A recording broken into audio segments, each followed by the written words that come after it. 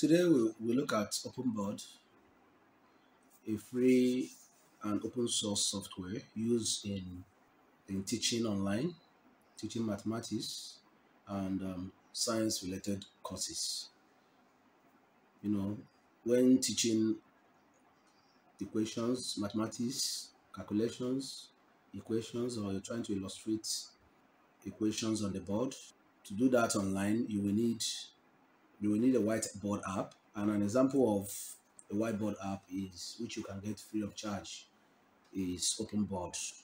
Openboard is a free and open source software used in teaching mathematics and science related courses. Let us go online and then download Openboard, and then we can combine it with a pointing device such as a graphics tablet to and then see how we can use it to teach mathematics. So I want to show you how to download the free software Openboard. So what you need to do is to open a new tab on your browser. Your browser can be Chrome, it can be Firefox or whatever browser you're using, or Internet Explorer. So once you open a new tab, here you can see you type Openboard. Openboard. So I'm trying to Google Openboard. You can see we have Openboard here. It said Openboard is a free and open source interactive whiteboard software compatible with any projector and pointing device. So we'll go ahead and click download Openboard. So here you select your download option based on your operating system. We have Mac operating system, we have Windows, we have Ubuntu. So among these one, we are using, my own system is Windows. So if yours is Mac operating system, you select this. So we have versions of Windows. You can see Windows 10 plus. So you click here to download for Windows 10 plus. So here mine is Windows 10. I click on it to download. So you can see the download. It has started downloading, and the file size is about 88.7 megabytes. Now our download is complete. So we need to, you can see, we click on the download link we have here. It's already installed on our system. So we click on it to start the installation process.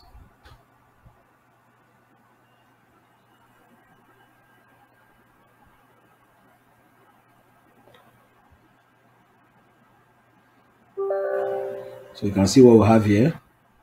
Do you want to allow this app to, it's from an unknown publisher, but you still go ahead and install because we got it from the publisher itself. But if you're not sure of the publisher, you may disallow it, but we are aware of the publisher, so we'll go ahead with it.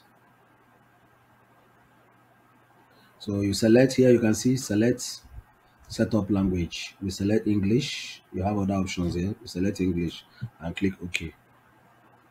So here, where do you want to save it? You browse the directory on which you want to save it. So we click next. Then do you want to create a desktop shortcut, or you want to create a quick launch shortcut? Whichever one. You click on it and then click next, then install. As you install, you wait for the software to, the installation process to be complete. So we are done with our installation. You can see, so you click on this button, finish, then to launch the Openboard. You can see the shortcut for it. Yeah, you double click on it,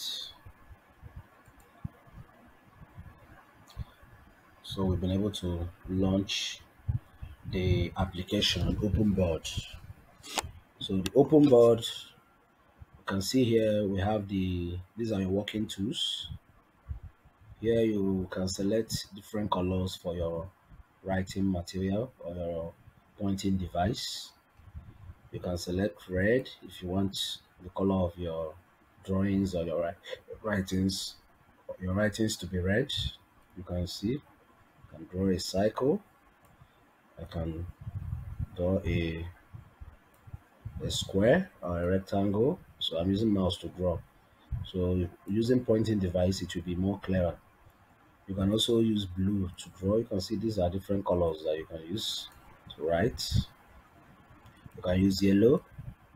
So use this option for color selection. Then this one is for thickness of line. You can see the thickness here. The fourth one is this very one. I can make it lighter. You can see what I have here. This very one is for if you want to make the line to be lighter in thickness. Then this is an eraser. Depending on the size of the eraser you want to use, you can use big eraser. You can see what I have here. You can also use smaller one or medium. This is the medium option for cleaning up. You can see this is the smallest. This is the smallest.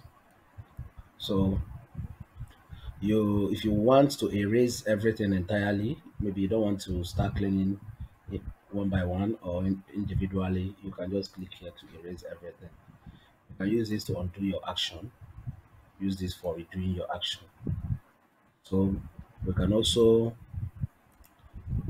you can select the background. This is for background.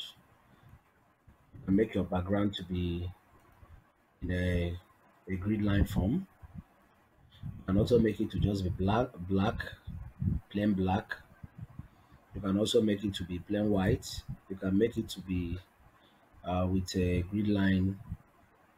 You can see white background. Maybe if you're trying to plot a graph or whatever you're doing, you can use it to illustrate that. So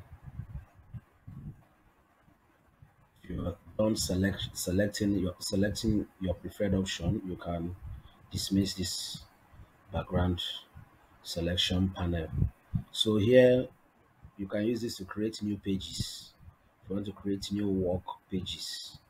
So here you can see other things we have here, like if you want to show your desktop, maybe you want to minimize your working area, you use this to show your desktop. So that's all about Openboard. In the next video, we look at how to use Openboard to perform mathematical calculation.